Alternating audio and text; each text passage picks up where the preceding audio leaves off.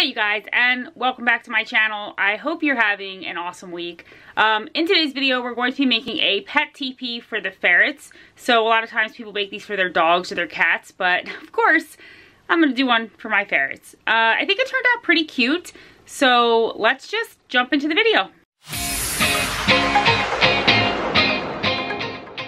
Okay, you guys, so for this project, you are going to want to have your sewing machine. First and foremost, you're going to have a pair of scissors, something to write with, mark your fabric with. I'll be using a yardstick or something that measures at least 36 inches long.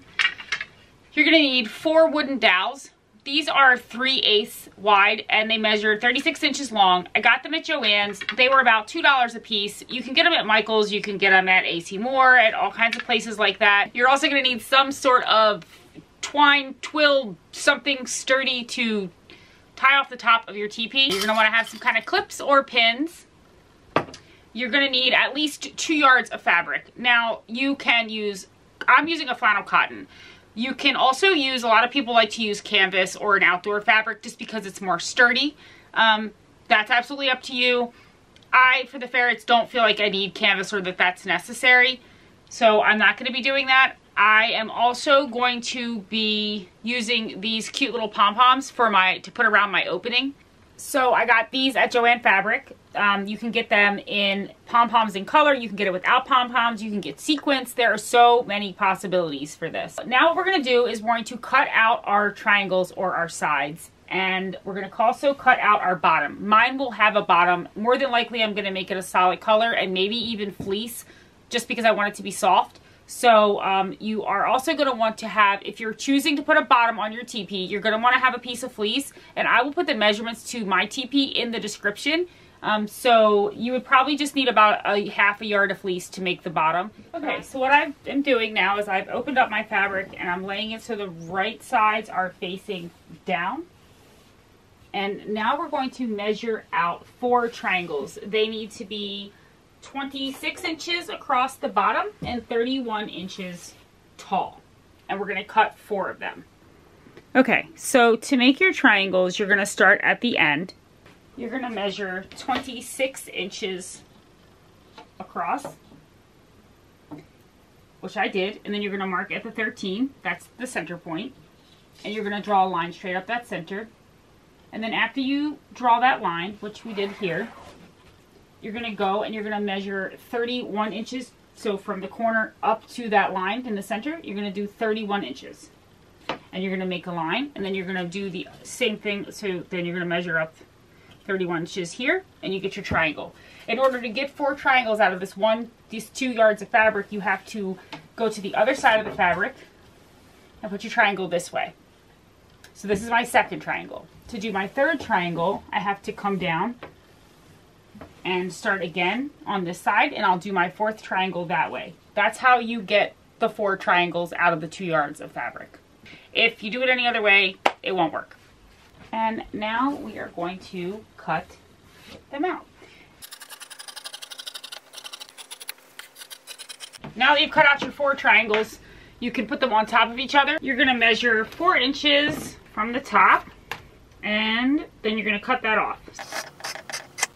So if you want your tent to have a bottom, then you can do this next step. If you do not want your tent to have a bottom, skip this next step. I am going to put a bottom in my tent. I'm also going to make it fleece, and I'm going to make it in a solid color.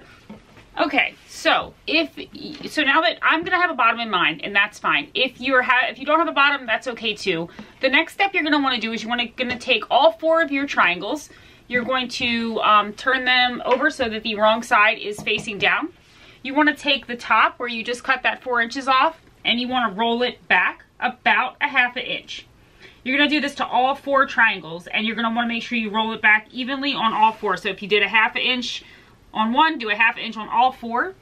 And basically you're going to just stitch across. What you're doing is you are making a clean edge. So you're just going to go to your sewing machine, fold down that edge on all 4 triangles, and stitch across. If you did not cut a floor for the teepee, you're going to want to do the same exact thing to all 4 bottom pieces. Roll back about a half an inch all the way across the bottom on all 4 of your triangle pieces as well, and stitch across. if you're putting a bottom on and you've opted to make your teepee one piece that includes a bottom, you do not have, you can skip that step you don't have to sew the bottom, so just do the top.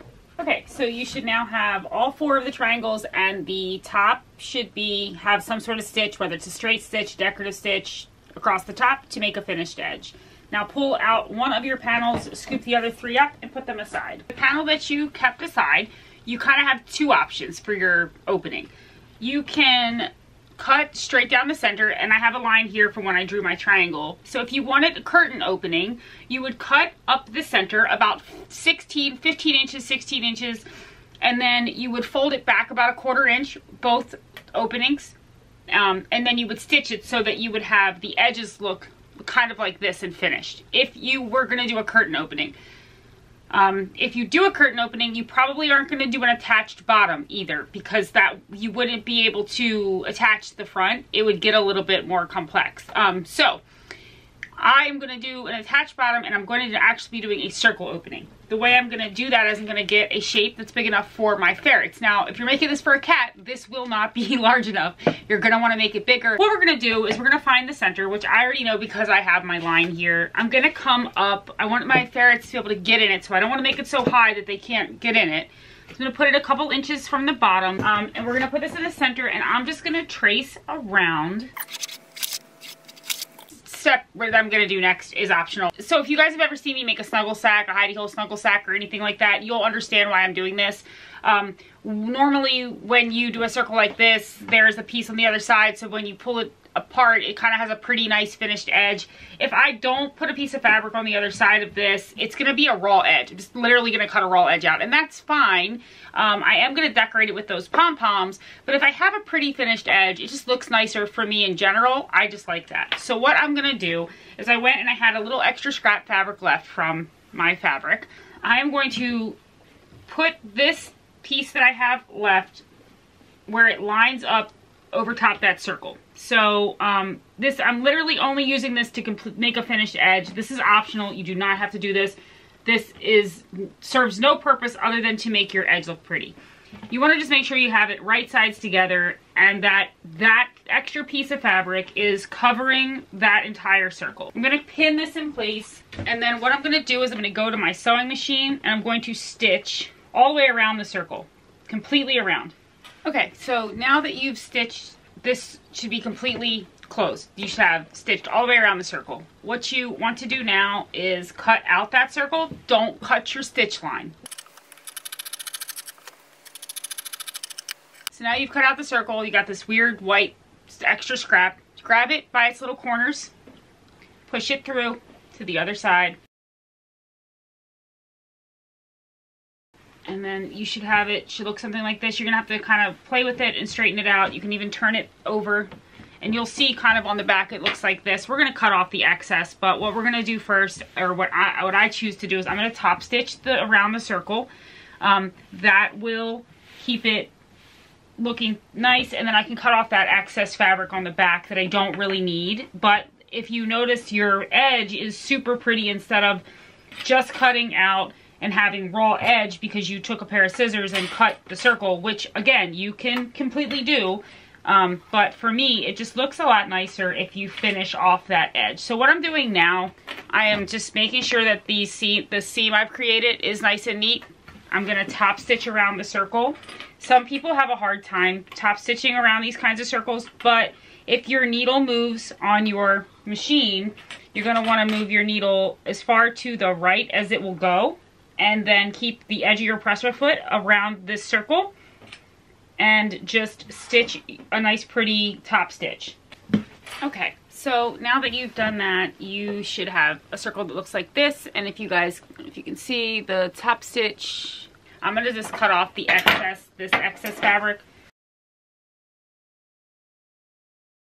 It'll look like that on the inside and this on the outside. Now, I'm gonna go ahead and attach my pom-poms, because once I start doing this next step, I'm not gonna wanna come back and try to do that. It's gonna be easier for me to do it now. So I'm gonna stitch these on. If you can also glue these on, but with ferrets, I'm very hesitant to glue anything. So what I'm gonna do is, I am fortunate enough to have this piece here where I can stitch So I'm gonna just clip this in place, and then I'm gonna go to my sewing machine and I'm going to use a stitch to stitch this on.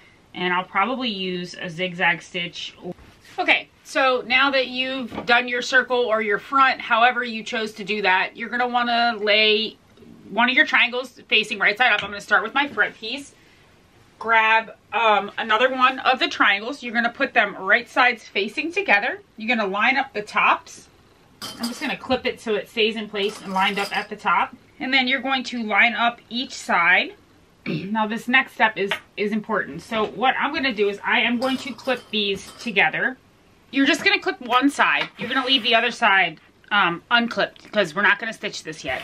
So you're gonna go to your sewing machine and you're gonna stitch a 1/4 inch seam all the way down from the top to the bottom. Okay, so now that you've stitched the one triangle, it should be like this, but we need to do a little bit more with the stitching. We need to create a pocket for this dowel to slide in when we're done. So how we're gonna do that is we're going to take a roller on the side that we just stitched the 1/4 inch seam. We're gonna measure 3/4 from that stitch line. So over 3/4, we're gonna draw another line and then we're gonna stitch. So basically we're gonna have 2 stitch lines on each long side. This is my original 1/4 inch stitch line. This is my 3/4 of an inch away. So once I stitch all the way down 3/4 of an inch away from that original line, this dowel will slide right in. Okay, so once you've done that, you should have something that looks like this. Now you need to start adding in your other sides. You need to complete the teepee. So you're gonna take the next teepee, the next triangle, you're gonna match it up to the sides, and you're going to do the exact same thing that you did over here. If you're not putting a bottom on your teepee, you can go ahead and stitch across this pocket that you created. That way your dowel doesn't come through the bottom when the teepee's done. If you are adding a bottom to your teepee, you don't have to do that because when we add on the bottom, it will close it off and the dowels will not be able to go through. Now that you've sewn the whole thing together, you should have something that looks like this. All of it should be sewn together. When you flip it, it should look kind of like a big teepee skirt.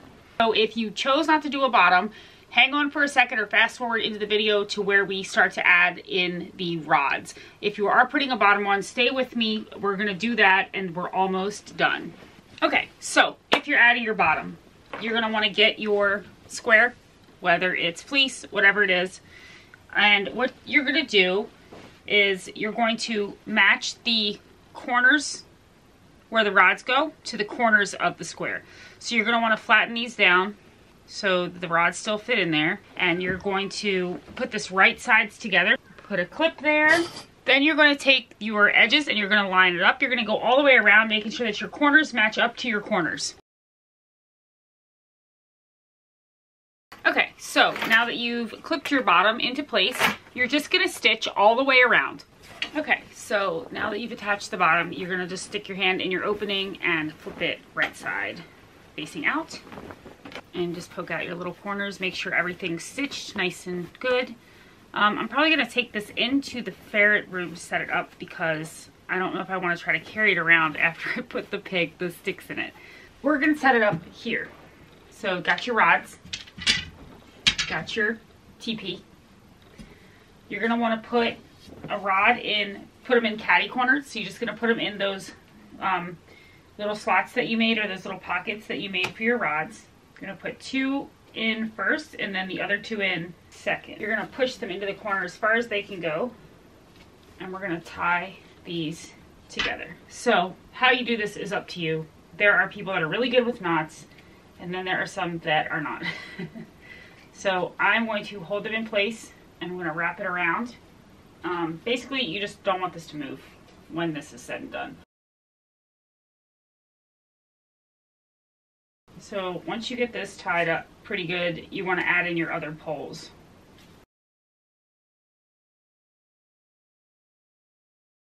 And then you got to straighten it out the way you want it. And then you got to tie it tight so that it stays in place.